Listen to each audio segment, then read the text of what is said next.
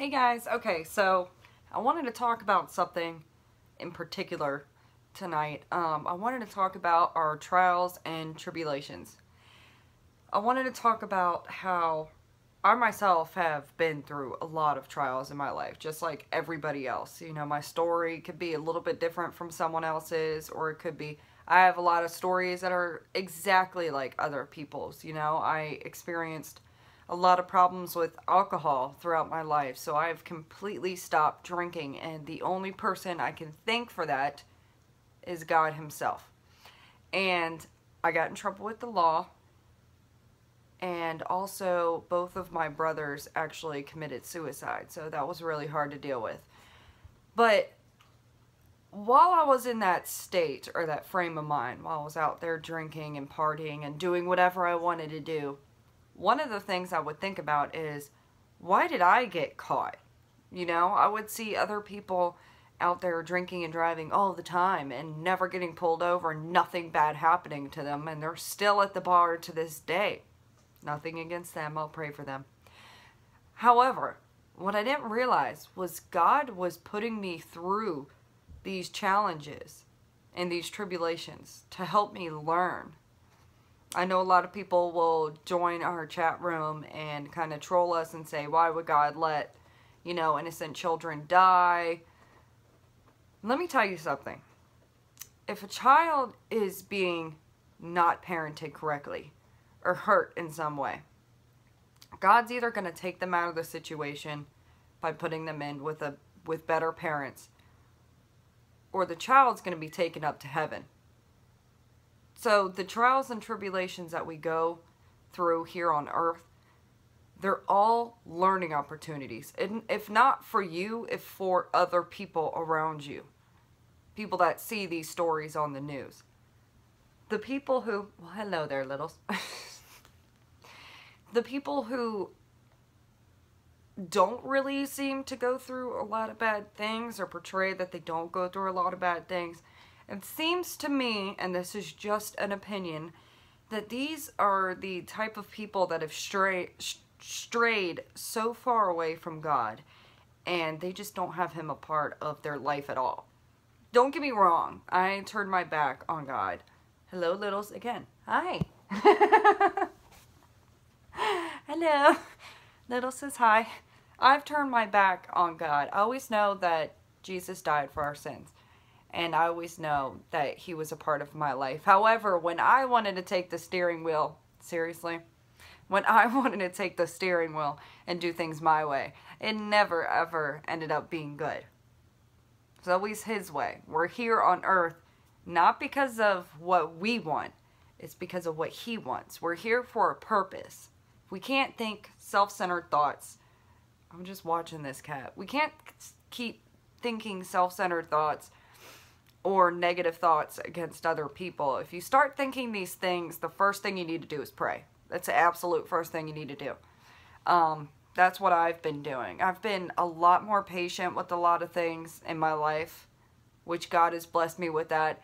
And also, when I told you guys that I repented my sins, immediately I felt his love rush through my body.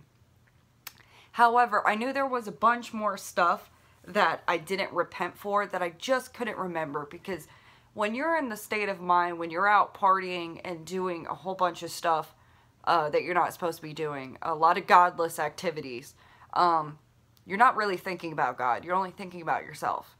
The only time that you really need him is when something bad happened, and that's not the type of relationship that we want to have with God. We want to have a very personal relationship. So when I repented my sins, I thought of 4 really big sins that I could never get out of my mind and I could never forgive myself for. This day I know that God's forgiven me for those horrible things that I've done, that we've all done bad things here and there. However, there was a bunch of stuff that I forgot about because, again, I was out drinking and not remembering and just like blacking the bad things out from my memory completely because I didn't want to deal with it. So what I did was I prayed to God to please show me the other things that I need to repent for. And sure enough, yesterday, something came into my mind that happened like 8 years ago or something. I'm 28 now, so it was like when I was 20. And that popped up in my head, and I haven't thought about that since it happened. So immediately when it popped into my head, I repented for it. And I felt so much better. So I expect a bunch more things to be popping in my head that I need to repent for. But as long as we accept Jesus Christ into our hearts and we know that he died for our sins and completely just give ourselves to him, then we're going to be in a lot better place. But the trials and tribulations that we're dealing with here on earth, they're all for a reason. And you have to be patient.